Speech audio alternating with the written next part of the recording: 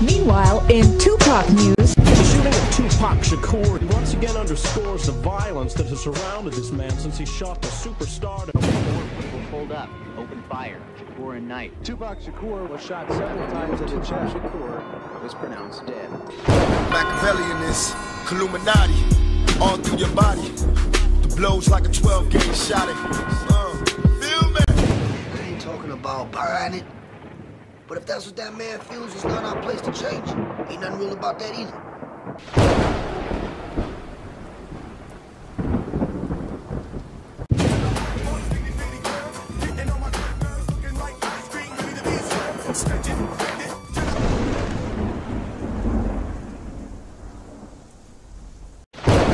You don't believe everything you read. You do read, don't you? Yeah, enough to know you were crazy, man. Used to be.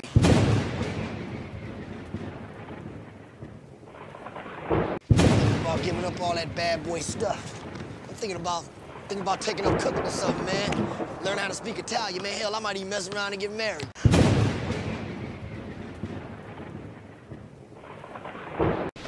Yo, Hammer, man, why don't you go get Freddie, tell him to meet us there? I don't know, man. Don't seem right. We should just lay low tonight, you know?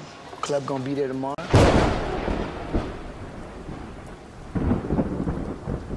Hammer, man, snap out of it, baby. All right, don't want to have to go Tyson on you. Y'all go ahead. I'm gonna get Freddie. I'll meet y'all there. I'll meet you there. Only Gab can do it like this. I close, don't you play me close. I dig 'em back, I get you back, and I'll get you with a dose of Oak Town power and charge you by the hour. I'm shaking like a... Too legit to quit, dun, dun. Yo, YouTube, what up? It's your homie Gab, I'm in the building. And this is Machiavelli Media. Too legit to quit, y'all. MC Hammer movie. It came out, I think it was like 2001. It was on, I think it was a VH1 movie. It's kind of cheesy, but it was the very first time an actor portrayed Tupac Shakur in a movie or a television series. Facts. It was cheap, but it was the first time we saw Pac dramatized like that with somebody else portraying Machiavelli the Don. Now check this out. The actor playing Tupac in this Too Legit to Quit movie is the late, great Lamont Bentley. Now you notice how when people die, over the years they become bigger and better than they were in life? Well, I'm guilty of that trend right here. I never truly appreciated Lamont Bentley when, you know, he was around doing his thing on South Central with Lorenz Tate. Then he was doing his thing on the hit TV sitcom Moesha. Didn't appreciate him, ain't paying him no mind. Really didn't appreciate him in the MC Hammer 2 Legit to Quit movie. Still ain't paid the brother no mind. I use words like perky. Might get your ass shot or something. Even when he did, and I say iconic in the sense that this movie is a cult classic, and that is Tales from the Hood.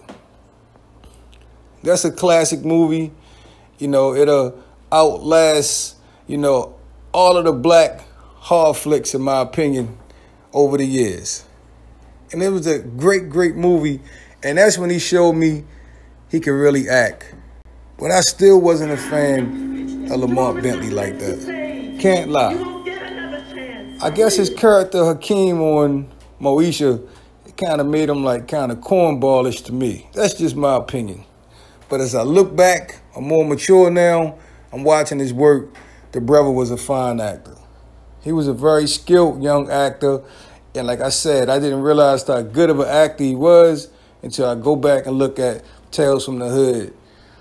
If the brother would have had a few more years and a few bigger roles, he could have possibly became a superstar in front of the camera.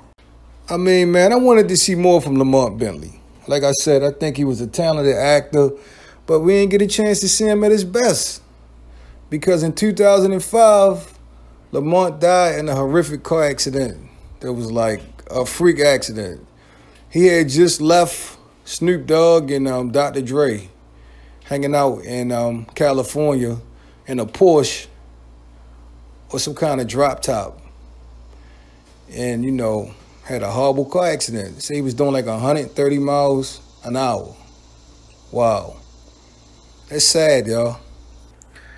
Now, back to the MC Hammer movie. Too Legit to Quit.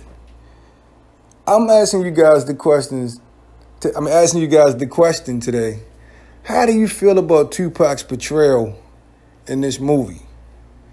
Now, over the years, we've seen Demetrius Shipp Jr. play Tupac. We've seen Mark Rose. We've even seen, from the Avengers, Anthony Mackie play Tupac.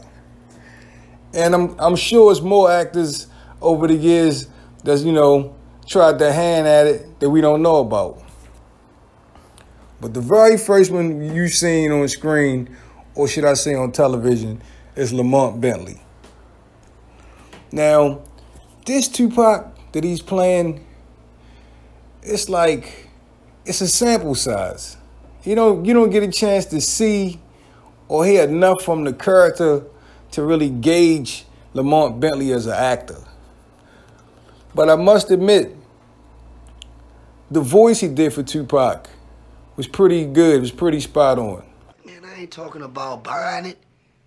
But if that's what that man feels, it's not our place to change it. Ain't nothing real about that either.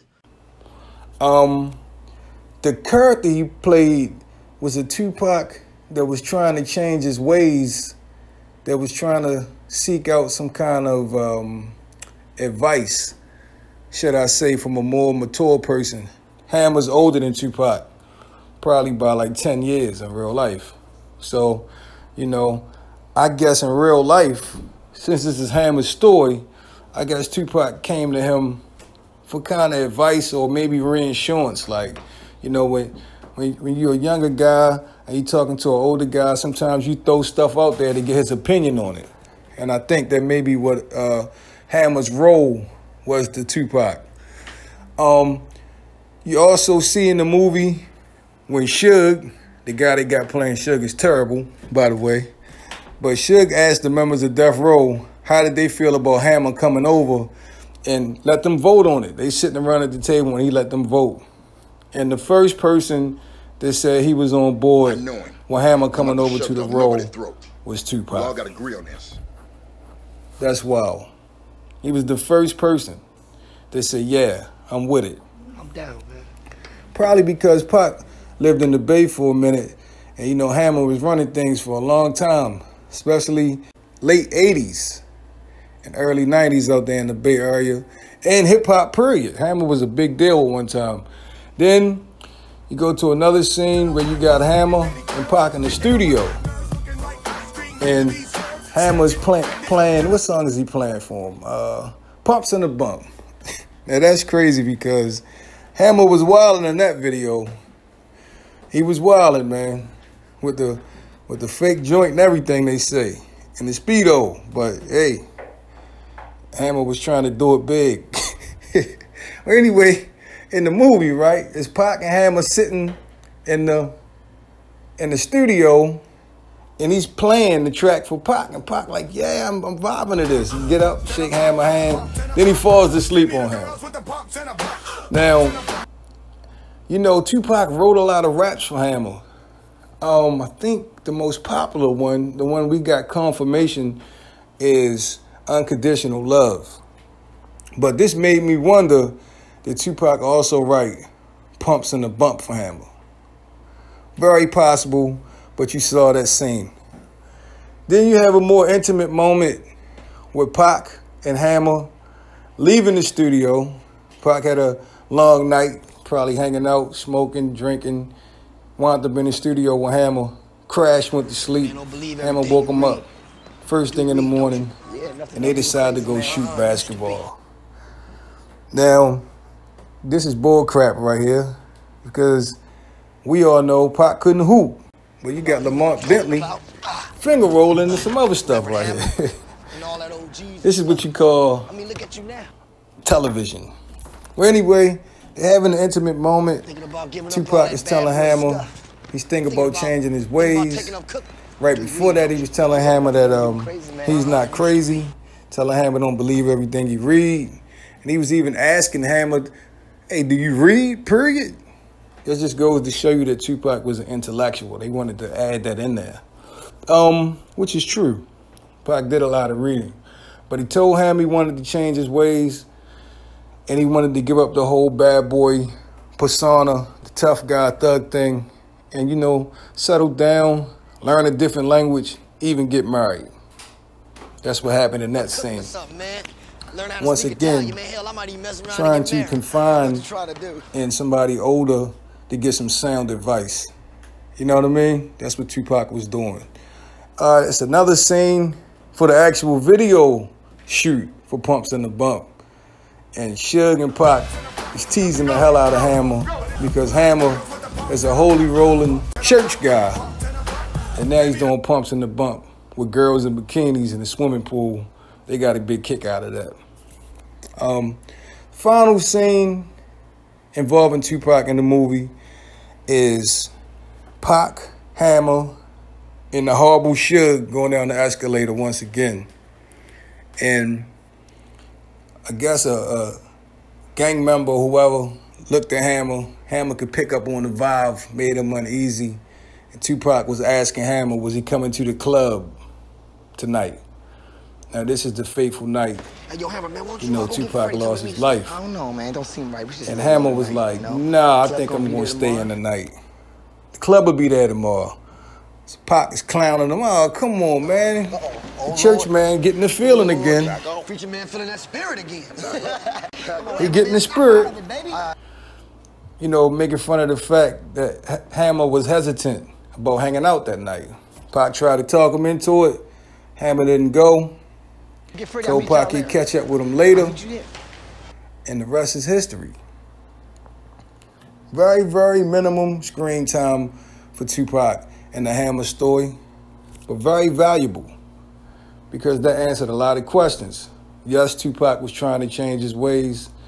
Yes, Tupac did want to settle down and marry somebody, probably Kadada. And yeah, it was tension out there in Vegas.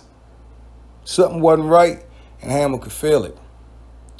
Now, they didn't include a lot of Tupac in this story because it is the MC Hammer story. Hammer wants to be the biggest star in his story, which is only fair. But tell me what you guys think.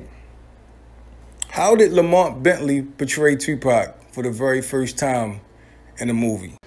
So I think Lamont captured Tupac for the most part, but, you know, as far as looks, I think he pulled the look off good enough. I don't think they went out their way to try to make him look like Tupac, because once again, it was an MC Hammer movie. So they just threw the bandana on him, put a nose ring on him, and cut his hair. They ain't go all out like putting tattoos on him or, you know, trying to give him a unibrow or anything like that. It was just like, put a bandana on him. All right, now you Tupac.